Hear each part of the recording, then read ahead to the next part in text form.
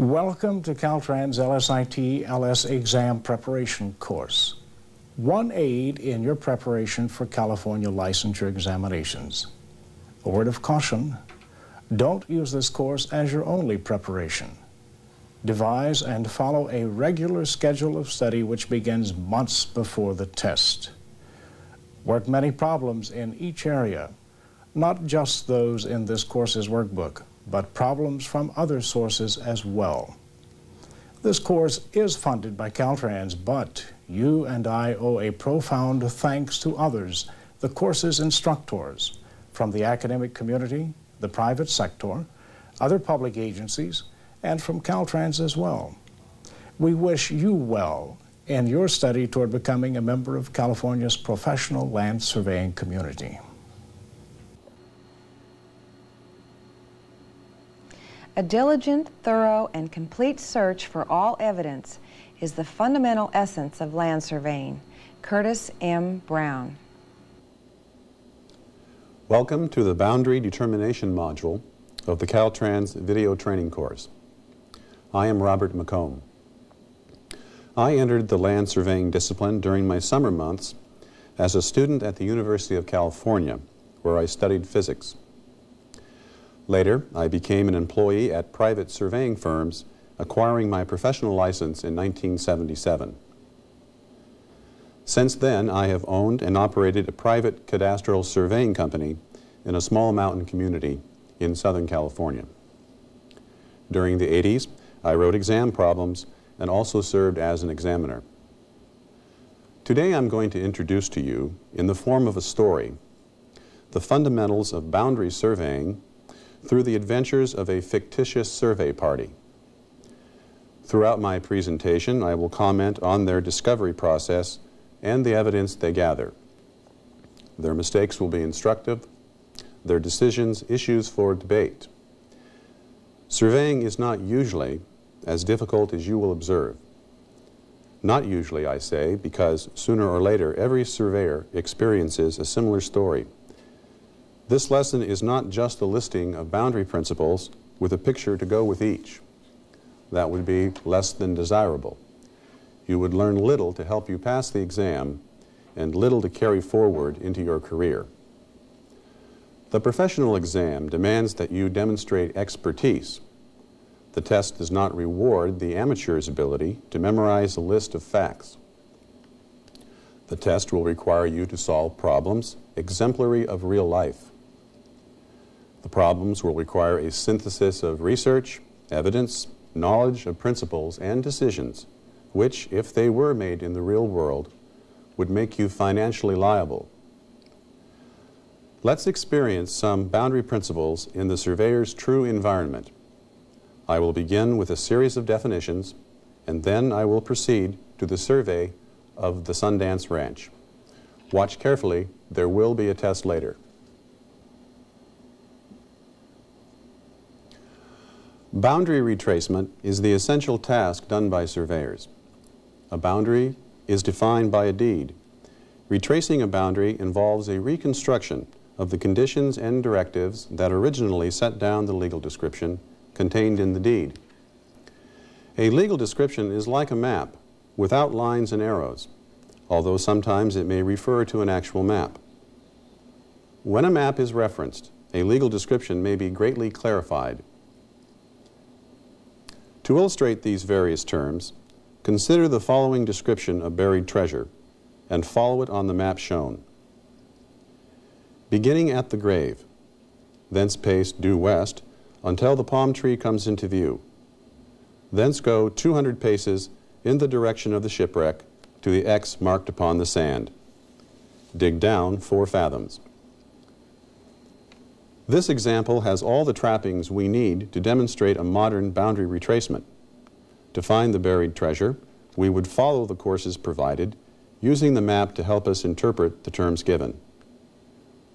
This map and description is fine, provided the treasure has been freshly buried, the description is recently written, the map is available, and there is no confusion about the meaning intended by the description. What happens over time is quite a different story. Over time, many of the terms of the description will break down into ambiguities. For example, suppose more grave sites came into being. The palm tree cannot live forever, or worse, another could grow near it. The shipwreck might never be found once it becomes submerged completely. And the X in the sand? Well, few things are less perpetual. As time goes on, it will become increasingly more difficult to find the correct information needed to retrace the description.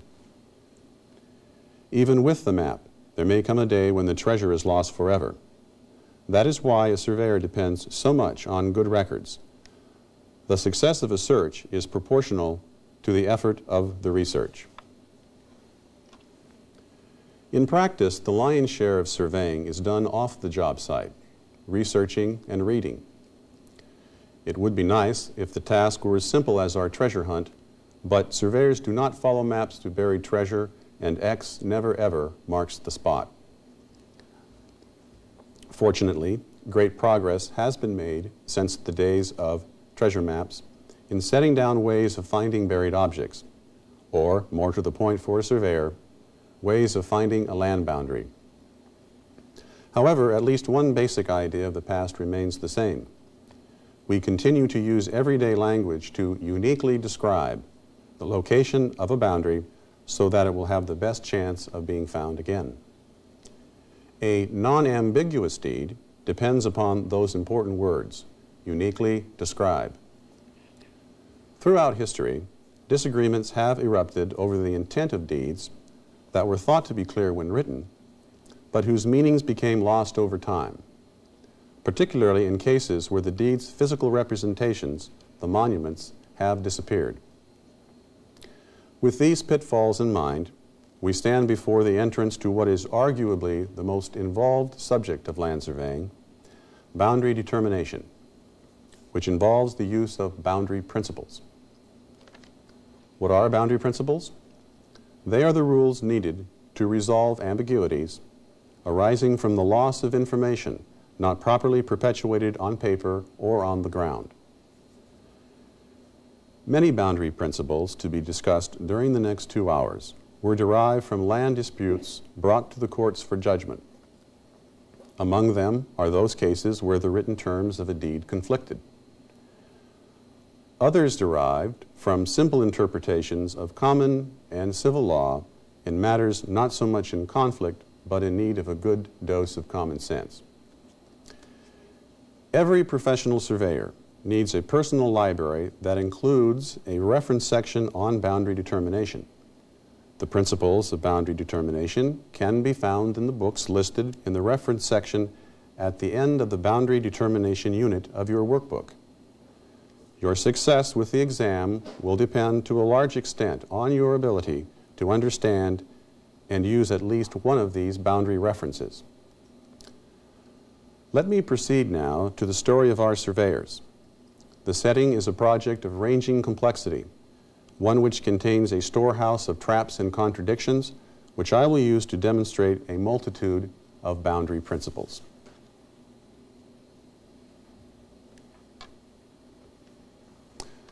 The melodrama begins on a crisp morning in the mountain community of Monument Valley.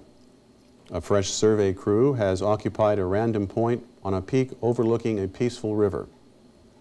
The party chief pours hot coffee from a thermos and opens his research package for the first time. The information seems friendly enough, an innocent-looking subdivision on the assessor's map. His company has been hired by the Sundance Ranch Partnership to survey their land, known locally as the Sundance Ranch, together with a 60-foot wide road which serves the land. The office researcher has seen fit to provide several documents that will come into play at one time or another. There are 2 maps. The first, a subdivision map recorded by an L. Parker in 1920. The second, an unrecorded plat signed by an L. Baltimore in 1905.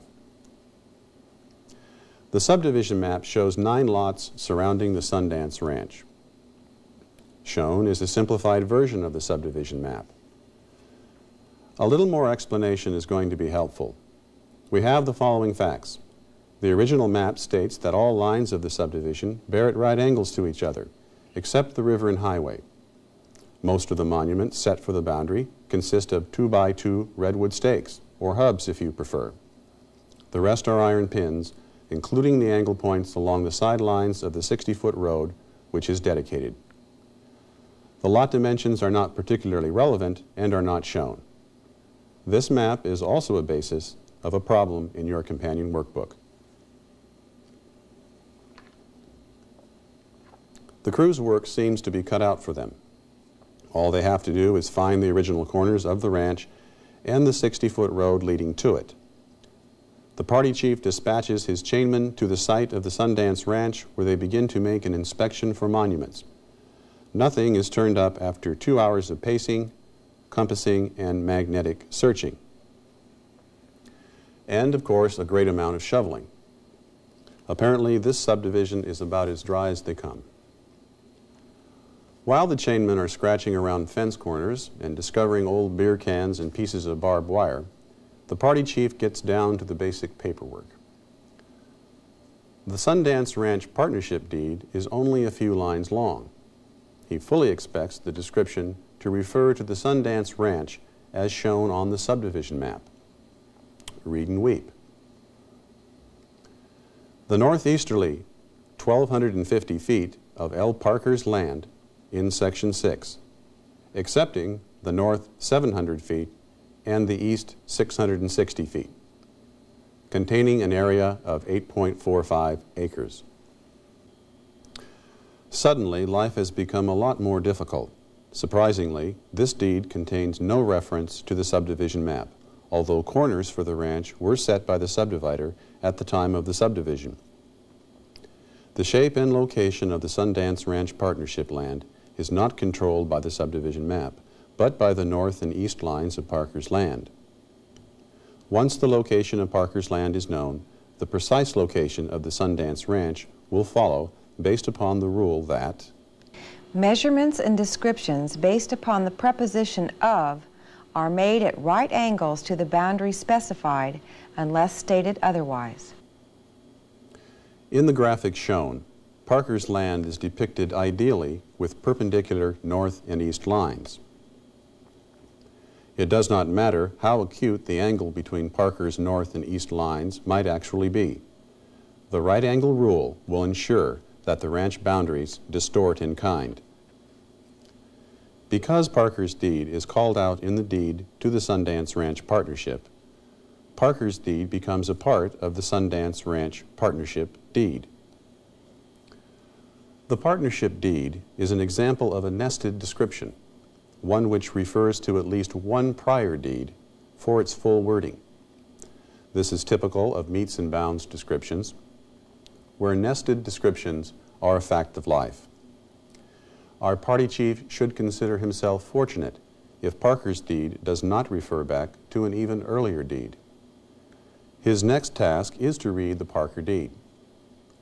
The competent office researcher has done her homework and provided him with a copy.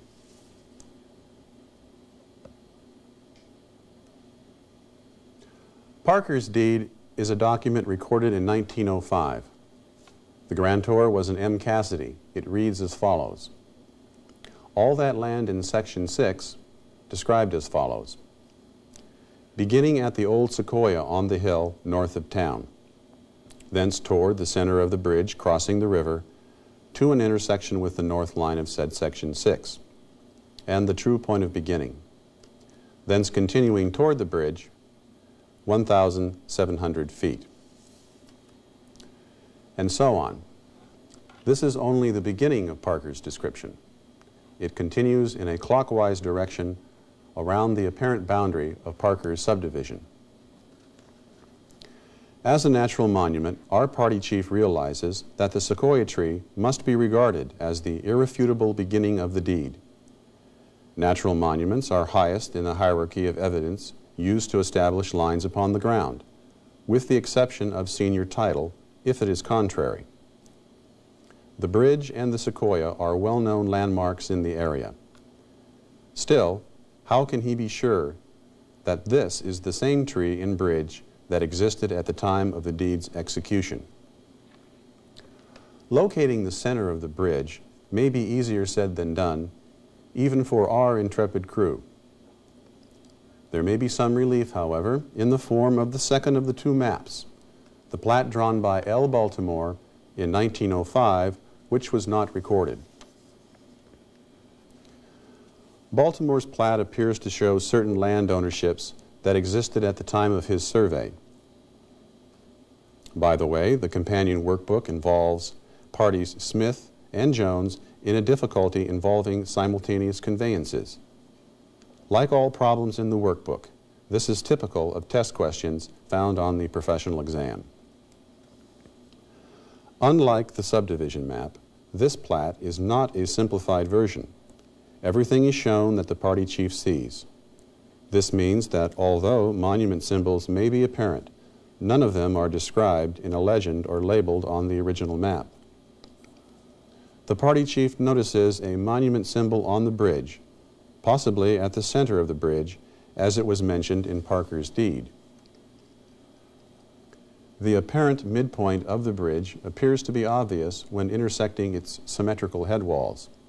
These head walls are old and appear to be the original workings of the bridge. However, the chainman's magnetic locator indicates a distinct signal about 9 feet off the bridge's center, as placed by these head walls. After an hour of chipping through deep asphalt, the party chief's curiosity is satisfied. A 6-inch square iron plate bearing the inscription Baltimore 1905 is uncovered. Let's ponder this discovery for a moment. The obvious question is this: does the existence of Baltimore's plat, with its monument symbol at the bridge, force us to accept this monument as the center of the bridge? The party chief realizes that this question carries with it a bundle of liability. He wisely chooses to pit the situation against the following important criterion. A map must be called for in a legal description to become a legal part of the description. He therefore concludes that the 6-inch plate cannot be taken as a point of Parker's deed. I would like to further emphasize this criterion by saying that even if Baltimore's disc were to bear the inscription, quote, "This point lies on the southerly prolongation of the east line of the Parker deed," unquote, it would still have to be rejected as the written intent of the deed. The language of a deed is controlled by its written terms, and all terms of the deed are assumed to be present. On the other hand, how certain can anyone be that the center of the bridge is defined by its 4 symmetrical head walls? For all we know, the original parties who transacted the deed may have stood at the old sequoia tree and peered at the bridge through a transit, splitting the 2 northerly head walls. Does this possibility make the meaning of the term center of the bridge ambiguous? When may a surveyor suppose that an ambiguity exists, and when may he not? I'll return to this feisty question a little later under the topic of intent. As to a decision regarding the bridge, our party chief chooses wisely by adopting the center derived by all 4 head walls. With the east line under their belt, our illustrious crew turns its attention to Parker's north line, the other line needed to survey the Sundance Ranch Partnership deed. Parker's north line is the north line of Section 6. But this is not just any Section 6. This one abuts a standard parallel.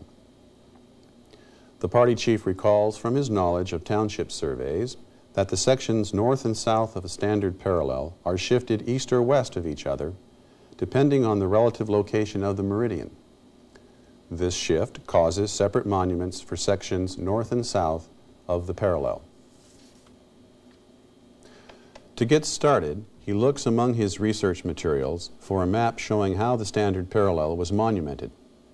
This map turns out to be a U.S. GLO dependent resurvey plat from 1912. Although not shown, the government surveyor in 1912 set the south line of Section 31 along a curved line of latitude, which is the correct procedure for any parallel, whether it's a standard one or not. That being the case, the south quarter corner of Section 31 would be expected to lie a little to the south of the line connecting the southwest and southeast section corners. Next, he looks at a 1915 U.S. GLO dependent resurvey plat showing how corners were set for Section 6 to the south. He notes that this plat shows unusual monuments called closing corners at the northwest and northeast corners of Section 6. He and his diligent crew attempt to recover these various corners along the standard parallel. The crew splits up to accelerate the search. The chainman's failure to find the north quarter corner of Section 6 is not surprising. North quarter corners usually were not set for sections south of and abutting standard parallels. The chainperson has better success with two of the corners of Section 31, the south quarter corner and the southeast corner. Unfortunately, the northeast corner of Section 6 is most certainly lost. As the party chief is scratching around for the northeast corner of Section 6, a local resident approaches him, holding an official-looking monument in his hand. The cap on the monument bears the U.S. GLO stamp, date and section designation. The resident explains that a few years ago he witnessed a blade operator hitting this monument. He points to an old tree trunk, against which he says the original corner once stood. The party chief no longer considers the original closing corner to be lost, but merely obliterated. An obliterated corner is defined as a corner that may be reestablished by some form of evidence, accurately indicating its original location, other than the original map or plat. A lost corner is one lacking any such evidence. Original government corners may be restored at the spot indicated by a resident who saw the original corner and knows where its former location was, as long as the knowledge is firsthand. The term obliterated is generally not used for monuments other than government corners, but the same rules of evidence apply for non-government corners as well. In this lesson, the term obliterated can apply to any monument intended to define a boundary. Obliterated corners can be restored by several means. The most common is by using other monuments whose relative locations to the obliterated corner are shown on acceptable plats such as recorded maps. Unrecorded plats of surveyors, and in rare cases, the plats of laypersons, may be used as testaments to the locations of original corners. Always scrutinize such sources carefully because a surveyor may accept the work or a plat of another surveyor as evidence for the reestablishment of an obliterated corner, but he must accept the liability for errors and omissions in the work of others he chooses to use. Obliterated corners may also be recovered by accepting existing monuments that appear to be replacements of originals.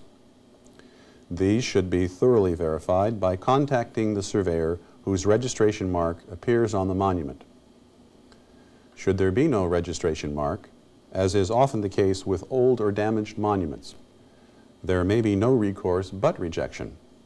Certification of an unidentifiable monument carries risks that are potentially damaging. There are other, even more tenuous means of recovering obliterated monuments. For instance, an improvement built at the time the original monument was known to exist is acceptable if you can prove the original monument controlled the improvement. Lines of possession, such as fences, are particularly controversial. Be especially careful here. Your evidence will need to be strong and may come under very close scrutiny by other surveyors or by the court. This method of recovering obliterated monuments has been greatly abused and is often challenged. only the courts may decide upon land ownership. This is the fundamental limitation of the land surveyor. A surveyor locates boundaries according to legal descriptions. The courts, and only the courts, decide ownership and property rights issues. Unwritten rules of title may apply in similar situations, such as adverse possession, defined by lines of possession. Here, the surveyor's obligation to the client is one of disclosure. A surveyor's duty is to map the location of encroachments, such as fences and structures that fall across deed lines, and inform his client in writing as to the facts. Having taken the resident's testimony, our party chief perpetuates the location of the original closing corner in accordance with the Land Surveyors Act by setting his own durable monument, for example, a 2-inch iron pipe with brass disc bearing his registration number. That same resident also mentions that he is aware of the location of the lost north quarter corner of Section 6, premising his knowledge on information given to him by his grandfather. His offer to help is declined. It is explained to him that third-party testimony is considered hearsay and cannot be used to restore monuments. Anytime there is hearsay concerning evidence in a survey, it must be rejected not as a possible fact, but as a legal fact. As a possible fact, it may beg further investigation. Focusing on the north line of the section, the crew's ties to the 3 available monuments along the standard parallel reveal a discrepancy in their expected alignment. The northeast closing corner of Section 6 is a little over 4 feet south of the standard parallel. Does this cause an angle point in the standard parallel? For the answer to this, our party chief checks directly with the Manual of Instructions. In it he reads, "A closing corner not actually located on the line that was closed upon will determine the direction of the closing line, but not its legal terminus. The correct position is at the true point of intersection of the 2 lines." Incidentally, you shouldn't be going to the test without the Manual of Instructions. Know it thoroughly. Several questions in the workbook will test your ability to navigate for answers deep within the waters of the manual. Our party chief thinks the recovered northeast corner of Section 6 might control Parker's east line as well as his north line. He knows that Parker's deed is not controlled by the section corner, but by the tree bridge line. However, he sees a puzzling coincidence.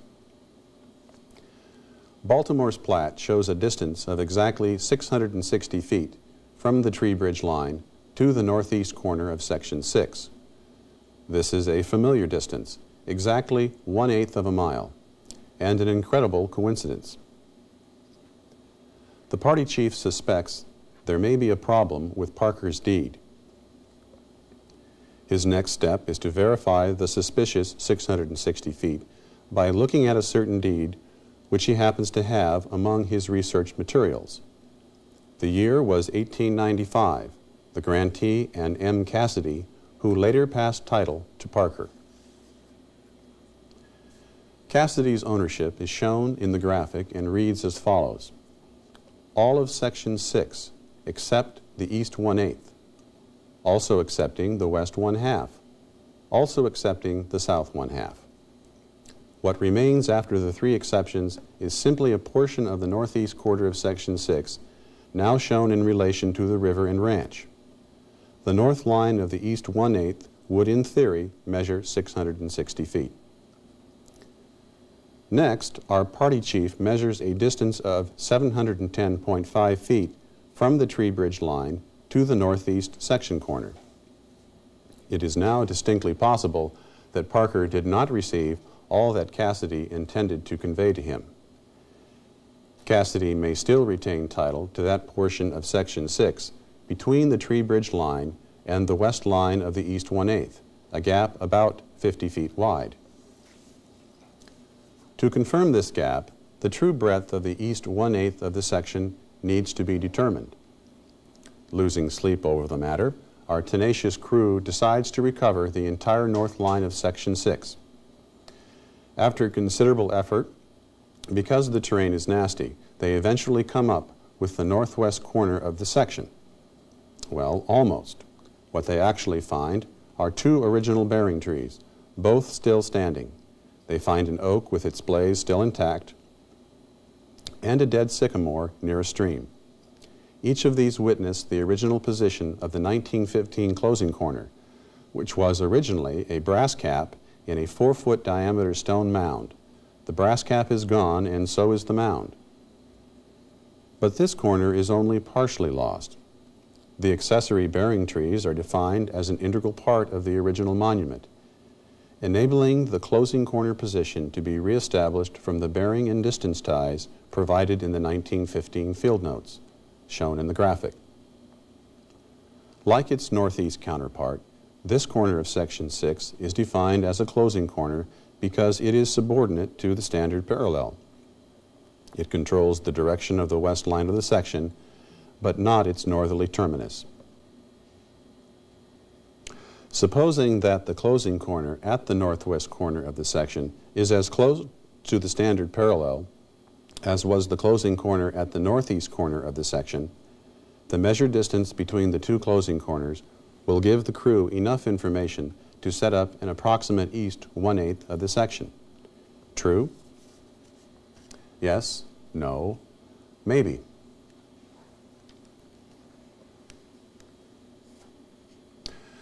The subject of land surveying is full of options and possibilities. Whether the answer is true or false, or something in between, is embodied in the legal definition of the east 1/8 of the section.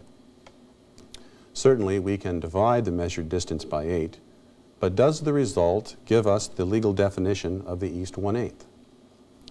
Also, we have to deal with the fact that we are working in Section 6, everybody's favorite section. A typical Section 6, whether it abuts a standard parallel or not, is subdivided on the government plat into lots, each lot being given a number designation. These lots were never expected to contain exactly 40 acres because they include the excess or deficiency of land in laying out the township. The government plat will show acreages for these lots based upon the field measurements of the original surveyors as they closed into the north and west lines of the township. These closing measurements constitute the fractional parts of the section. The acreages we see on the plat today were originally computed from these fractional parts. Typically, Lot 1 might contain 42.1 acres, Lot 2 44.6 acres, and so on. To derive the side dimensions, a reverse calculation must be done, starting with the areas. In this case, all of this boils down to saying that the north quarter corner should be established at 40 chains proportional to the overall length of the section line. So what does all of this neat Section 6 stuff have to do with the east 1/8 of the section? Nothing, probably. To understand this, we need to know how to define the terms of this legal description. And for that, we need to know whether to apply the distinction between subdividing sections under rules set by the federal manuals or use the criteria of subdivisions under state law. This is a complicated area of boundary determination, often subject to legal opinion and speculation. Suffice it to say that most situations will be covered by the general viewpoint that, for government patents containing descriptions of Lot 1, Lot 2, or 1/16 portions and larger, such as the northeast quarter of the northeast quarter and the south half, the original government plat controls the proportioning of side dimensions to create adequate parts. 1/8 corners are not unheard of as government monuments. However, since there is probably no east 1/8 of a section to be found in the context of government plats, such a portion might be considered a subdivision under state law. If that is the case, the description east 1/8 under California law would probably refer to an area rather than an adequate part.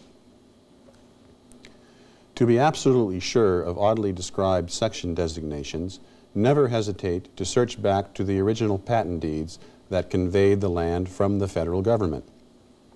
Actually, in our Section 6 situation, the federal government deeded the entire section as a whole in 1875 to a railroad. The term East 1/8 was invented by private parties later. In the final analysis, our patient field crew does not need to know the precise extent of the East 1/8. However, they should pay attention to the possible theoretical overlap of Parker's subdivision into Cassidy's original land. This raises the question as to the ownership of the overlap. A subdivider cannot convey land he does not own. None of the property within this 50-foot overlap, or gap, depending upon your point of view, was actually subdivided or conveyed with the filing of the subdivision map. The strip remains in the estate of Cassidy, long dead, and only his heirs or successors may pass title now to this area. This does not mean that unwritten means of title transfer have not taken effect, but only the courts can say for sure.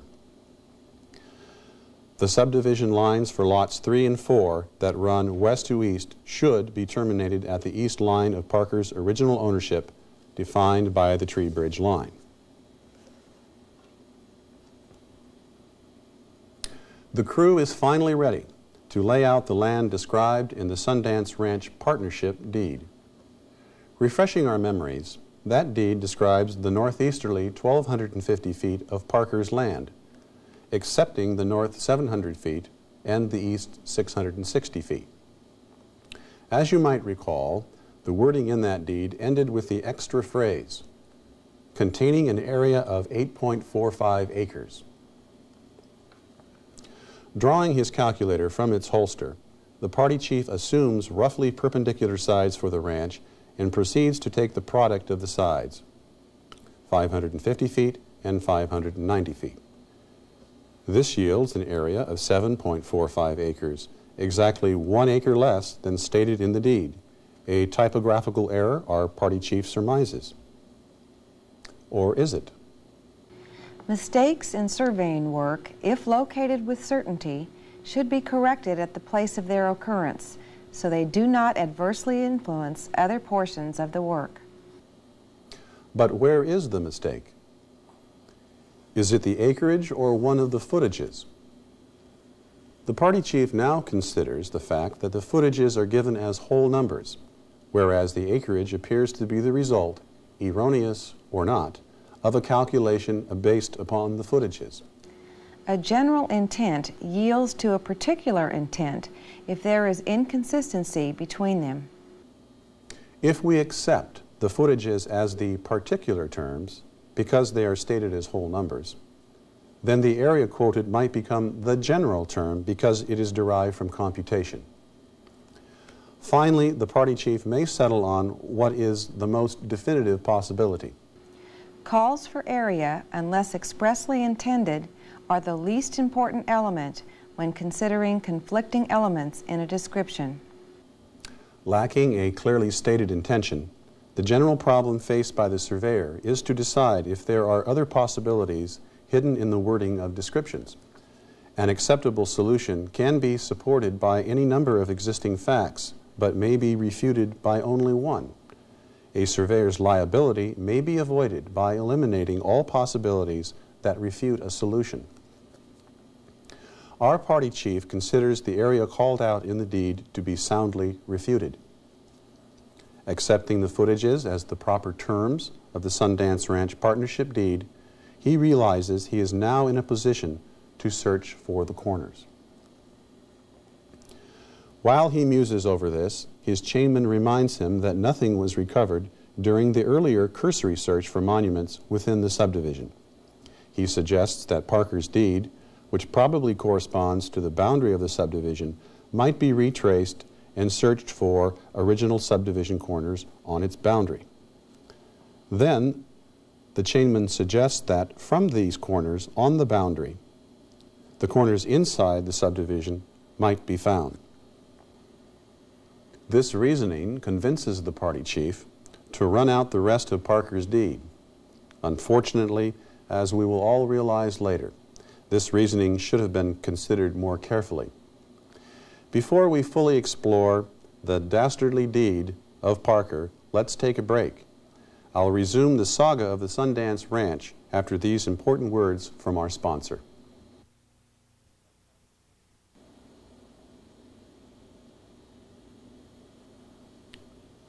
Welcome back to Monument Valley, where the perils of boundary retracement lurk in every corner. As our story continues, we find our noteworthy crew at a point in the Parker deed along the Tree Bridge line, 1,700 feet southerly from the north line of Section 6. This is the end of the first leg of the Parker deed. The graphic will refresh our memory and help us reorient to the Parker description. From here, Parker's deed turns to the west on a new heading. Reading from Parker's deed, the next instruction is, thence south 8930 west 660 feet. As displayed in the graphic, the description is en route to a certain gauging station. To our party chief, getting there appears to be straightforward once he gets pointed in the right direction. And what is the right direction? This is the first mention of a bearing in Parker's description. Although the word southerly was used earlier along the Tree Bridge line, this term is too general to properly orient the deed.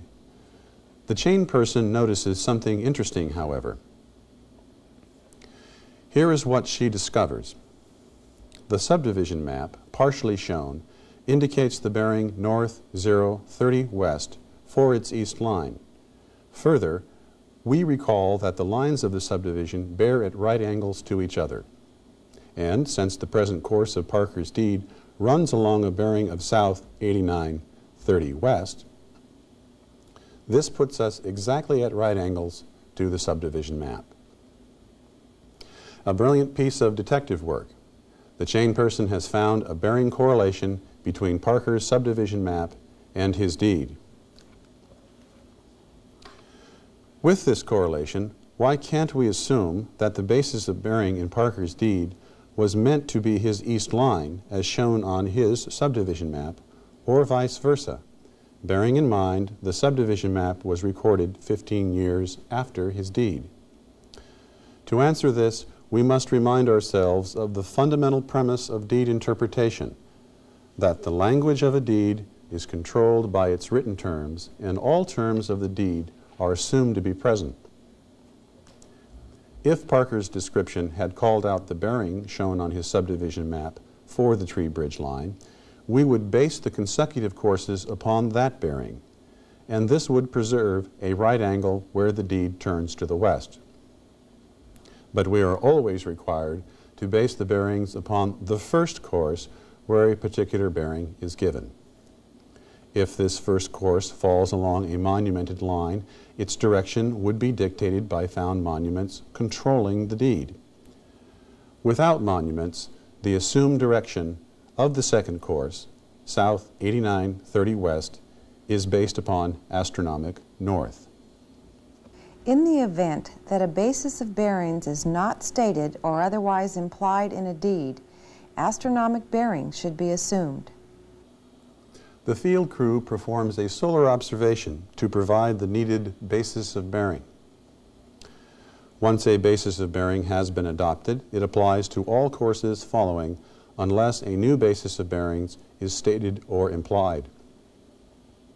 Therefore, Parker's next two courses are based upon astronomic north. The actual deed instructions are as follows. Thence south 030 east 300 feet.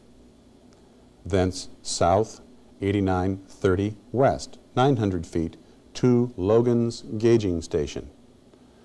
The phrase to Logan's Gauging Station begins with one of the most important words in land surveying.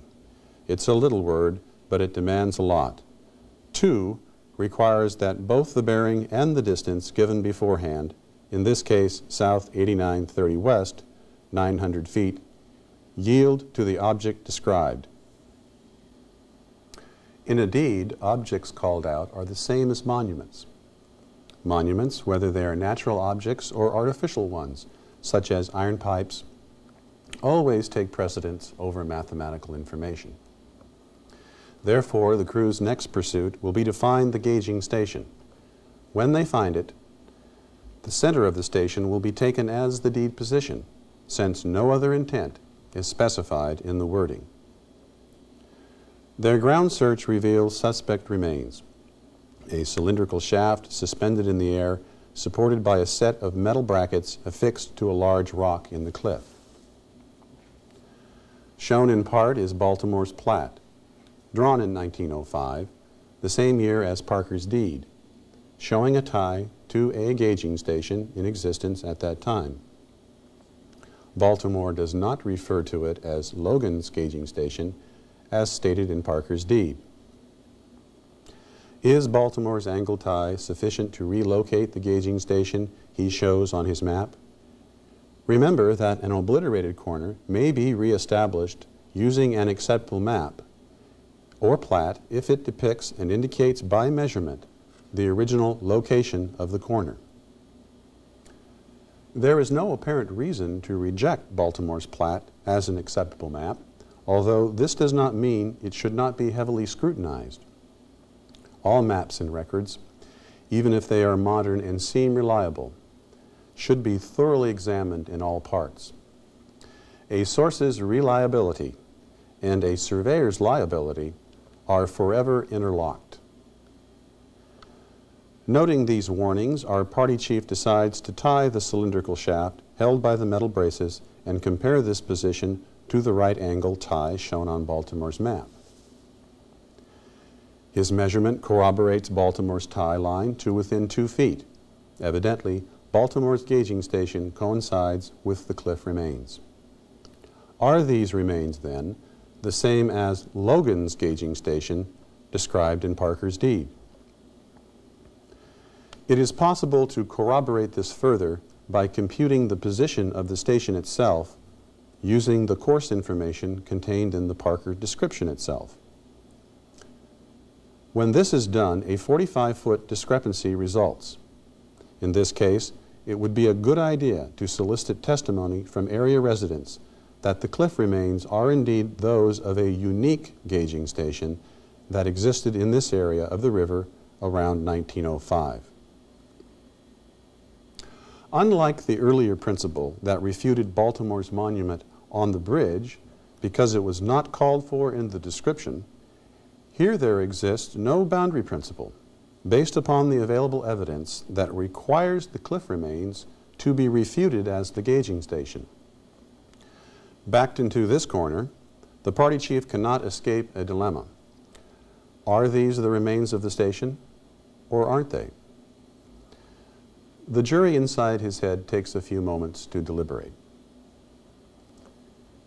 He accepts Baltimore's plat as corroborating evidence for the obliterated gauging station. He accepts the visible remains as primary evidence. He can find none of the area residents to assert otherwise. The next course of the Parker deed is not as easy to retrace. It reads, "Thence along the top of the left bank of the river, north 4630 west, 200 feet. In the graphic shown, this course is seen leaving the gauging station, coming to an angle point which then turns the Parker boundary to the west. Moving to the next graphic, we see a detail of the area near the terminus of this course. Here the chainman finds the tail end of a retaining wall overlooking the river. The wall bears the date 1935 scribed on its top. Next to the date is a brass plug set in concrete bearing the stamp City Engineer. The crew suspects that the wall is a public works project, and where there are public works, there are public survey notes. The chain person is dispatched to the country store, where she begins a telephone search for more information. During her research, the chainman, who has remained at the site, discovers 3 more monuments near the city engineer's disc. A 3/4 inch iron pipe with a brass disc that is partially obscured, an open 2-inch iron pipe, and a 2x2 wooden stake. Examining the subdivision map in the vicinity of this point, the chief notes that a 2x2 redwood stake was originally set here for the subdivision. His first guess is that this found 2x2 stake is the original. He carefully removes the stake from the ground, replacing it with a nail to hold its position. Inspecting the stake carefully, he notes its deteriorated condition. At that moment, the chain person returns with a map from the city engineer's office, which was sent via the general store's fax machine. Isn't technology wonderful? A detail of the city engineer's map shows clearly the replacement of the original subdivision corner. Drawn by the city engineer, there appears to be little to dispute, except for the other monuments. So what do we have? 1, a city engineer's disc thought to be the replacement of an original subdivision monument, but in conflict with 2, a redwood stake suggestive of being very old, together with 3, an open 2-inch iron pipe that, for all we know, might be a sleeve to hold a real estate sign, and 4, a 3/4 inch iron pipe set by an unknown engineer. The situation of multiple monuments is a fairly common occurrence. Conflicts between monuments should be resolved by using the one that best satisfies written intents and/or can best be linked with the original using corroborative evidence. In the absence of identifiable original corners, corners such as those in the present story are near the bottom of the list as acceptable controlling evidence. What is the least acceptable evidence? That evidence left by improvements built soon after the original monumentation. What do we do if, by these standards, 2 monuments have equal credentials as a corner? The monument in best agreement with record angle, distance, or area should be used when deciding between conflicting monuments of otherwise equal status.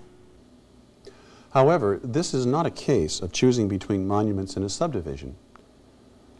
What is being retraced is Parker's deed, not the subdivision. Although the 2 appear to represent the same piece of land, one cannot be used to reestablish the other. Why? Because a subdivision creates lots that are conveyed by action of a survey defined by monuments. Subdivision monuments are set to subdivide a piece of land within an ownership. They do not control the original conveyance that created the land being subdivided. Although the city engineer's disc might be used to control this particular corner of the subdivision, where do we place the corresponding corner of the Parker deed? We are permitted to use the written terms of the deed only. Therefore, following the deed literally, the party chief calculates a traverse from the remains of the gauging station along the course north 4630 west, 200 feet, using the basis of bearing established by the solar observation. He finds this position on the ground and compares it to the 4 monuments in question. Unfortunately, the point falls short of the wall and into the river. We note that the point does not fall on the, quote, top of the left bank of the river, unquote, as stated in the Parker deed. Are we bound to the top of the bank as a natural monument called for? Would this lead us to consider one of the other points as better evidence? The bank of the river is presumed to be ephemeral, subject to alteration by floodwaters and erosion. If the sudden loss of part of the bank, known as evulsion, were to occur, it would not constitute a change in the original deed boundary, and evulsion does not change boundaries. Local residents and records in the County Historical Society Museum confirm that floods occurring in 1910 wreaked havoc on the banks of the river and that the retaining wall built in 1935 was the last of a series of public works designed to bring the river under control. Therefore, the bearing and the distance from the gauging station remains the best evidence of the location of the bank of the river before the flood. Let's continue now with Parker's next course. We go thence south 8930 west to the Cliff Road, thence along the Cliff Road. I need to interrupt the description here in mid-sentence just for a moment. These courses bring our field surveyors to and along the Cliff Road. The bearings continue to be astronomic. This part of the river is characterized by a deep 100-foot chasm through solid rock. The road runs along the top of the cliff and is clearly the only road that has ever existed along the cliff. In the absence of modifiers to clarify the intent, such as to the first edge of the road, and so on, we must use the center of the roadbed for the deed line. The road may or may not turn abruptly, as indicated by the map. Although the map may depict the road, it only serves to clarify.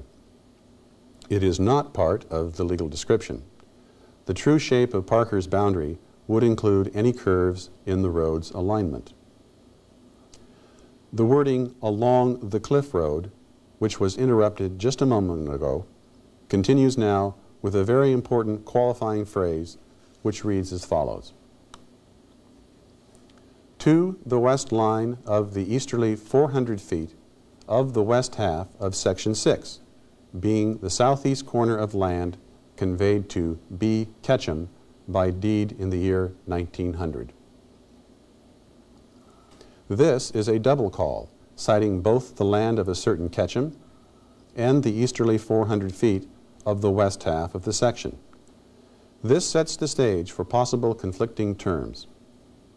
The call to Ketchum's land implies that its east line should be the west line of the easterly 400 feet. And that's fine, providing it does. Our party chief should verify this before proceeding and should not be surprised to find Ketchum's land described differently within the section. Until we know more, Ketchum's land may or may not enjoy senior rights. Senior rights are those rights held by landowners who obtain title earlier than an adjoining party. The adjoiner yielding to the senior title has the junior rights. Between adjoiners, the senior deed is usually the one recorded first, but the date of recordation is not the only factor used to establish senior rights. The date of agreement, as well as the date of execution, may come under close inspection by title companies or the court. Between any two adjoiners, there is always a senior and junior title, except for simultaneous conveyances, in which case there is no distinction. Forever on his toes, the party chief inspects Ketchum's deed and finds that Ketchum's deed actually abuts the west line of the easterly 3,040 feet of the section. Therefore, Ketchum's east line depends upon the east line of the section, not the north-south center line as stated in Parker's description. However, there is always the possibility that Ketchum's description is incorrect. A call to an adjoiner does not necessarily indicate senior rights. A chain of title obtained from a title company is necessary to determine junior-senior rights. If the legal description in Ketchum's deed were to hold up as senior in the title search, it will become necessary to survey the east line of Section 6 to retrace Parker's deed. For the time being, Ketchum's east line will need to remain uncertain. We do not have enough information about the east line of the section at this time. The crew continues with the next instruction in Parker's deed, which tells them to go thence northerly along Ketchum's east line to Highway 10. They follow an old north-south fence until it intersects the highway right-of-way fence. A specific point on or in the highway to go to is not expressed in this wording. Do we stop at the sideline or proceed to the center line of the road to name two possibilities. The chainman combs through the research package to find an early highway document recorded in 1880, an easement to the county for highway purposes, along a certain Highway 10 granted by the original landowner of all of Section 6, the Flyer Railroad Company. Calls to a road are to the center line if the grantor owns the underlying fee in the road, unless the road itself is specifically excluded. The term Highway 10 is also potentially ambiguous. Checking his research package for other highway alignments that might have been granted or dedicated since the 1880 document, the party chief confirms for himself that modern Highway 10 wasn't created by deed until 1930 and is therefore not relevant to Parker's description. Unfortunately, the 1880 easement document did not specify a width or a mathematical position for the highway. For the sake of a good story, which of course this one is, let's pretend that neither a map nor a description exists for that old highway. Then it becomes useless to belabor the question, where is the 1880 highway? It is possible that it is lost forever. Every once in a while, a road will fall through the cracks. Not everything in the world is retraceable.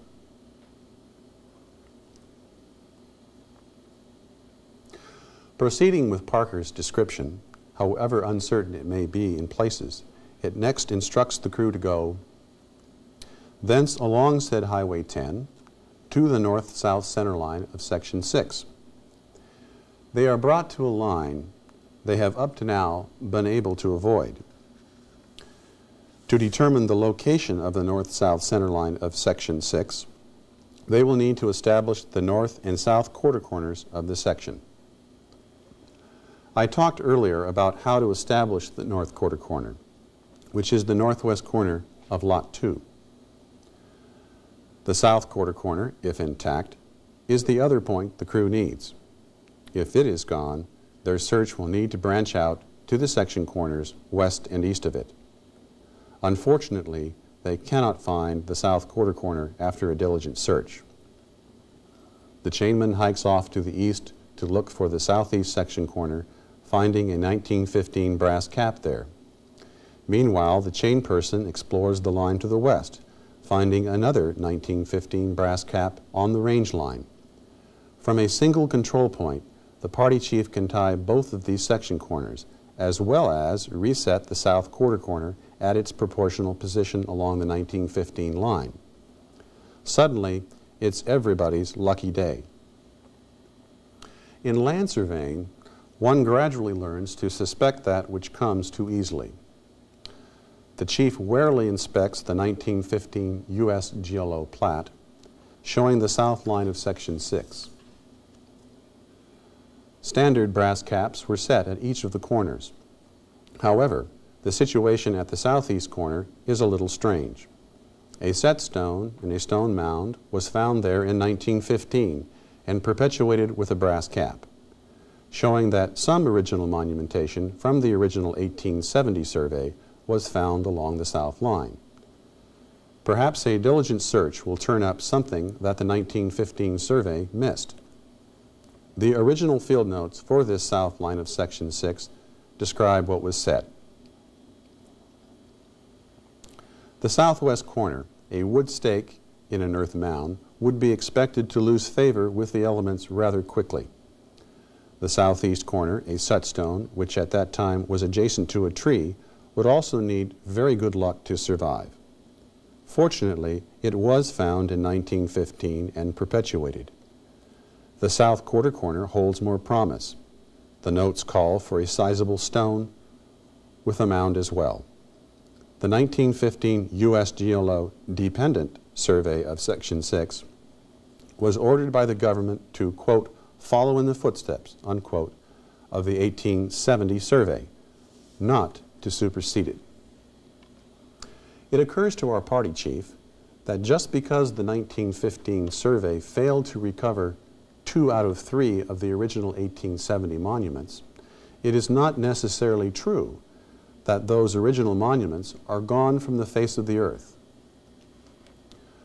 While the other crew members watch, he scours a badly bouldered mountain, heavy with brush, for evidence of the original 1870 south quarter corner, and, sure enough, discovers two possible candidates. One, a circular ring of stones, half embedded in the earth, with a 19 by 12 by 11-inch stone lying 5 feet downhill. The other, a 3-foot diameter, 2-foot high pile of rocks with an iron stake driven into the ground through its center. These are some 50 feet apart. He picks through the mounds carefully, looking for possible accessory evidence. In land surveying, we leave no stone unturned. It dawns on the chainman, and he passes his idea along to his chief of party, that they might test these corners by comparing them with topographic calls contained in the original 1870 notes, if any. It turns out that the 1870 notes do contain distance measurements to topography east and west of the subject quarter corner. As detailed in the notes, the 1870 government surveyors, surveying from east to west, started at the southeast section corner, encountered a ridge at 30 chains, bearing northwest. At 50 chains, they encountered a stream. These are two easily recognized landforms. Using the found corners of the 1915 survey as an approximate guide for the original 1870 line, the crew finds the ridge and stream to lie at distances which fit the 1870 survey notes very well, within 10 or 20 feet. The exact positions for the ridge and stream are difficult to locate. This is typical of topographic calls. Measurements are, at best, within 5 or 10 feet. Using the topographic calls, the crew can place the quarter corner at the proper proportional distance between the rocky ridge and the stream. For the south line of a typical section 6, the quarter corner would be placed at 40 chains, in this case, the midpoint of the rocky ridge and stream. The principal facts favoring the northwesterly circular ring of stones as the original 1870 quarter corner is the proximity of the 19 by 12 by 11-inch stone to the circular ring and its position near the midline of the ridge and stream. However, this latter condition of position need not be met. From the source, Restoration of Lost or Obliterated Corners, we have the following fundamental dictate for sectionalized land surveys. The original township, section, and quarter section corners, but not closing corners, must stand as the true corners which they were intended to represent, whether in the place shown by the field notes or not. In addition to this, we need a way to positively identify a corner. A corner's acceptability, in the absence of other evidence, can be based upon its likeness to the original corner. The Manual of Instructions states 3 conditions. 1, the character and dimensions of the monument in evidence should not be widely different from the record. And 2, the markings in evidence should not be inconsistent with the record. And 3, the nature of the accessories in evidence, including size, position, and markings, should not be greatly at variance with the record. And what if there were no topographic calls and no mounds of stone? In the absence of all other evidence, the reestablishment of lost government corners must be done by a mathematical method of proportionate measure. A lost corner is restored according to the type of corner it is, that is, standard section corner, quarter corner, closing corner, township corner on a curve parallel, meander corner, and so on.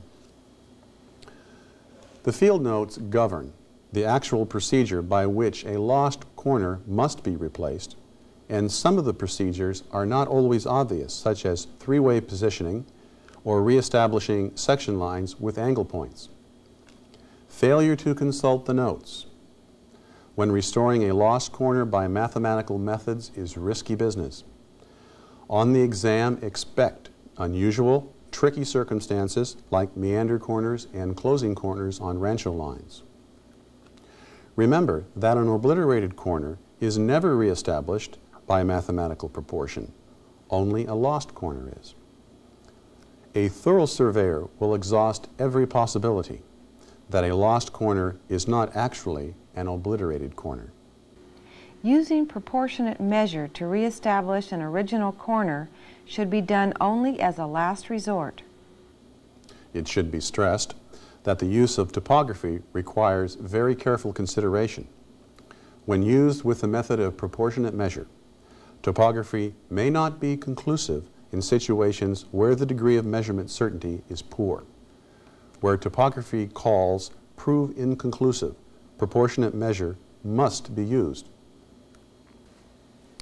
In a case like this, a surveyor should consult with the BLM, but for now we will accept the quarter cornerstone backed up by the topo evidence.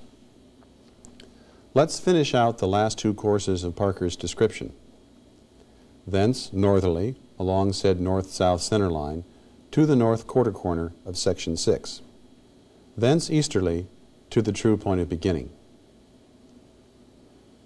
Having completed a full retracement of Parker's deed, our weary crew is disappointed that little evidence concerning the boundary of the subdivision has turned up. There is scant to go by to establish the interior corners. Reconstruction of the interior monuments of a subdivision from its boundary monuments may not be an effective strategy, particularly in older subdivisions. Subdivision corners should be reestablished from the closest available monuments inside the subdivision. Original interior monuments will hold in all situations, whereas original monuments on the boundary are subject to the effects of title discrepancy. Finally, reminding himself that a correct survey of the Sundance Ranch partnership deed depends solely on the north and east lines of Parker's deed, the party chief decides to see where these corners fall inside the subdivision.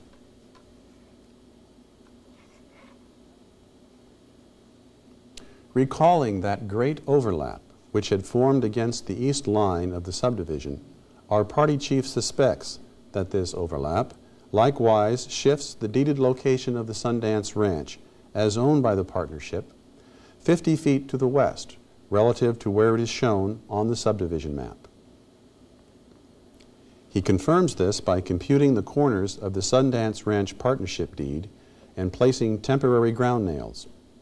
These nails fall in the 60-foot road west of the ranch, nearly to the east line of Lot 8.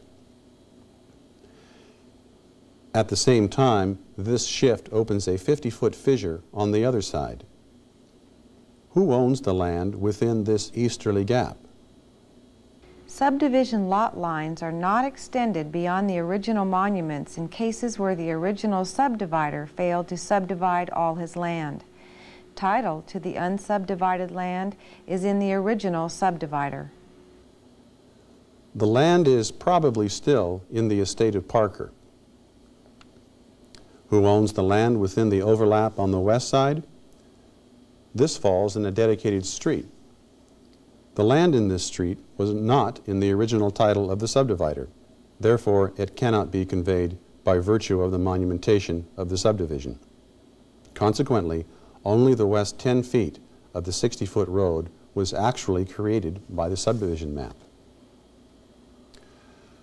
This does not mean that the owners of the subdivision lots would be forbidden to use this road, as they may have an unwritten right in the road. Remember always that the rules of unwritten title may apply upon examination by the court. The apparent shift in location of the ranch property in relation to the monumented ranch per the subdivision should not deter our crew from continuing their search for original subdivision monuments. They need the subdivision monuments to define the access road to the Sundance Ranch.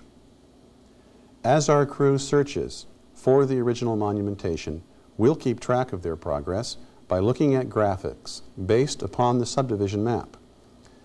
Keep in mind that the actual location of the ranch is shifted 50 feet to the west of its position on the maps we are viewing.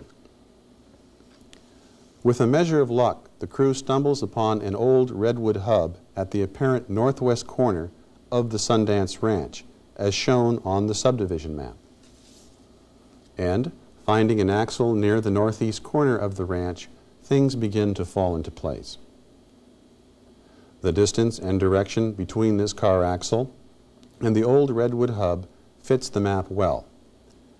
The chain person succeeds in obtaining the help of the owners of lots 3 and 4, enabling the crew to add to their list of found monuments another axle at the southwest corner of the ranch, as well as 4 other original monuments on the boundary of lots 3 and 4, all of which are redwood hubs, except the northwest corner of lot 3, which is an iron pin.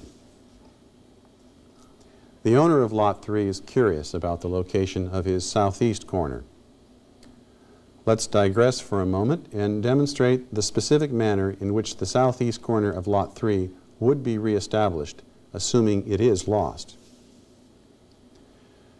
Between the subdivision map and the field measurements, we observe a difference of 4.5 feet in the overall length of the combined east lines of lots 3 and 4.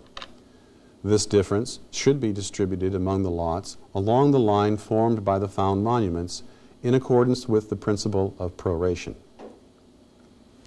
Excess or deficiency in measurement of a straight line between fixed monuments within a subdivision is distributed among all the lots along the line in proportion to their record measurements.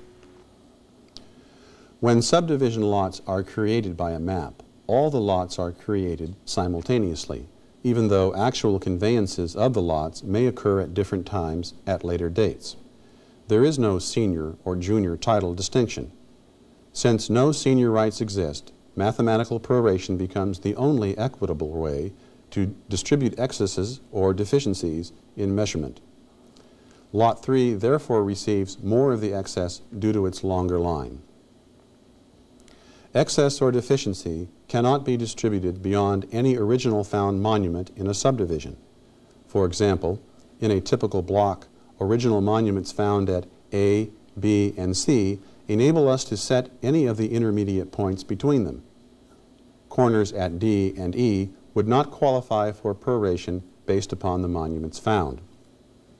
However, the monuments at A and B might be used to control the direction of the north line of the block.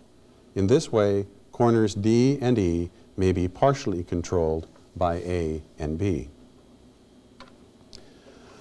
Monuments set beyond the original title line of the subdivider's property can control the direction of lines within the subdivision, much like government closing corners.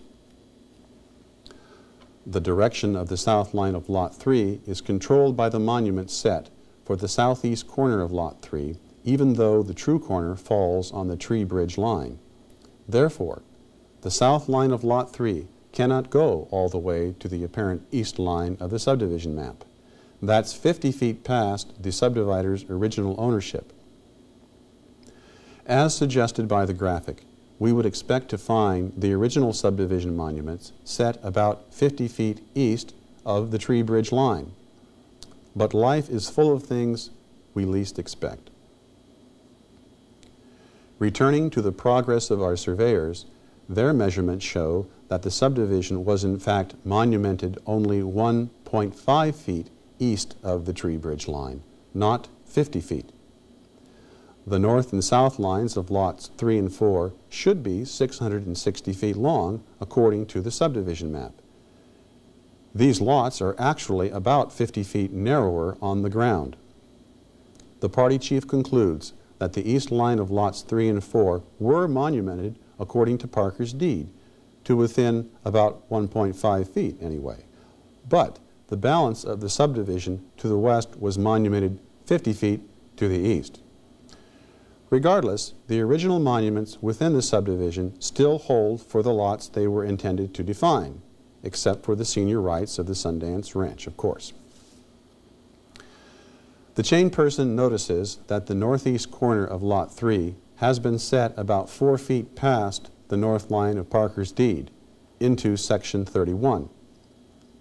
Her first inclination is to assume that the lot, as monumented, is cut off by the section line.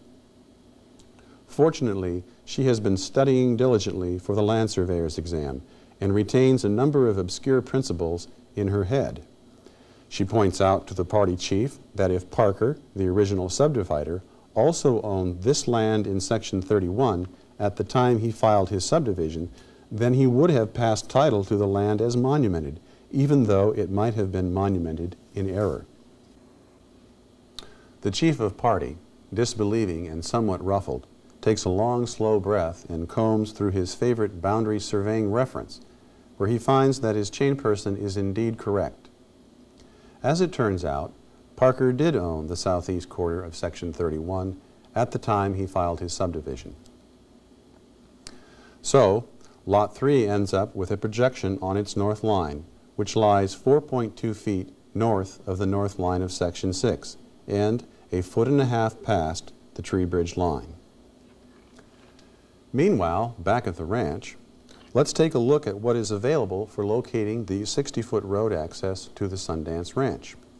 Remember, the road is part of the survey the crew has been assigned to perform, and the road is defined by the subdivision map. The graphic shown holds some promise for doing this. Getting started, the party chief examines the possibilities presented by the axle at the northeast corner of the ranch. First of all, he checks the overall distance between the northerly and southerly controlling monuments on the east side of lots 2 and 5, and finds that it differs from the subdivision map by over 12 feet, but that's not unusual for older subdivisions. Of particular interest is whether the axle fits a prorated position on this line. Before testing this, he reminds himself that the position of this monument may be immaterial. Only original lines or their replacements can control original lines in subdivisions. In the absence of any proof of occupying the same position as the original corner, the party chief determines that the axle should not be used for proration or line direction. The westerly lines of lots 3 and 4, in this case, would be controlled by the two monuments known to be originals at the north and south ends. Assuming the sidelines of the 60-foot road are lost, reestablishing the points where they intersect the east line of lots 2 and 5 would fall to the method of proration, provided the privately owned lots bear the full brunt of the excess or deficiency. Why? Dedicated streets are in the public ownership, so certain principles apply. In the absence of monumentation, their widths remain as stated on the map. On the other hand, remember that monuments always control the map. If original street monuments are recovered, they will control the width of the street, whether in agreement with the subdivision map or not. For the situation at hand, the factor of proration to apply to the east lot lines of lots 2 and 5 requires that we first subtract the two 60-foot road widths to leave them out of the calculation.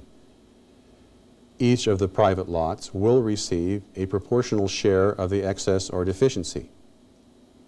Now for an academic question.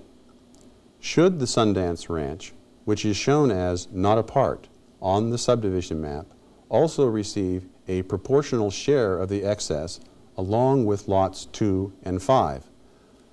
I will leave this brain teaser to you as a workbook exercise. As it is with resurveys of sectionalized land, proration of subdivision lots is the rule of last resort. It must always yield to the discovery of original monuments.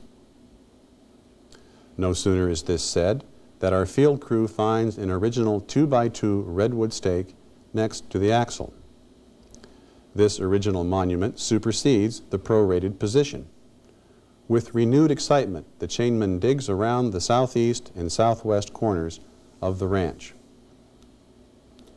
At the southwest corner, next to the earlier found axle, he turns up the trace remains of an old redwood stake 2 feet down. As more originals come to light, other factors controlling the reestablishment of street lines begin to develop. Proration may no longer be tenable in instances where the subdivision map shows straight or parallel lines. We also have the statement on the subdivision map that certain lines bear at right angles to each other. Considering these various options, our party chief decides to reconstruct the 60-foot road parallel to the north line of the ranch as recovered by the original subdivision monuments found on that line. In doing this, he is asserting that no other monumentation exists to place the road. This is consistent with the reestablishment of positions according to the rules of evidence as they apply to lost and obliterated corners. The evidence in this case is the subdivision map itself. The survey is not yet completed, but the hour is growing late. An approaching thunderstorm will arrive any minute. Our dogged crew packs the equipment into the truck. The maps and deeds, scattered everywhere, are stacked, folded and rolled, and placed into the briefcase. The chain person is gathering loose papers from the cab when she notices a small, reduced assessor's map lying between the seats. It has become detached from a title report.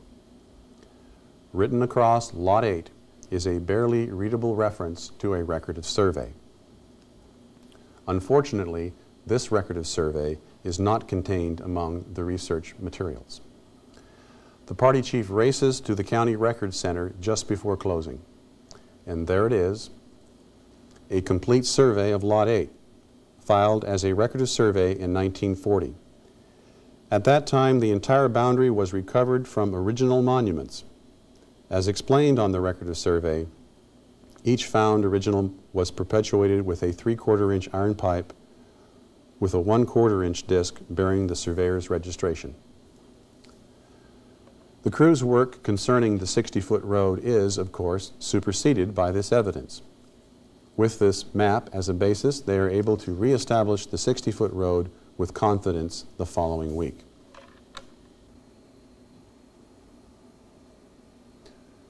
The moral of this story is that the harder lessons of land surveying are avoided by better research and organization. Put in a more immediately relevant way, successful passage to the other side of the land surveyor's exam will demonstrate as effectively as any tough survey your ability to perform effective analysis of evidence and to apply your analysis to the boundary problems in an efficient, organized fashion. You should not take the exam without thoroughly knowing the BLM manual and at least one of the popular boundary references, several of which are noted in the reference section of the workbook. A good rule for effective exam preparation is, it is better to know one good source thoroughly so you can find what you're looking for quickly than to flounder through many you haven't had time to read in detail. Test problems involving boundary principles can appear quite complex on the surface. Only the poorly prepared are intimidated by these. Become thoroughly familiar with your research materials before you sit for the exam. Perform the mini-research needed before solving each problem. Each boundary problem is usually composed of a set of smaller associated problems. Pick the problem apart to expose its inner components. I would like to paraphrase a surveyor of note, Henry David Thoreau, whose sage advice applies very well to the examinee. When you find yourself laboring in the complexities of a test problem, just remember to simplify, simplify, simplify. To this, I might add another principle that should make the test easy to pass. The last principle of this lesson: study, study, study.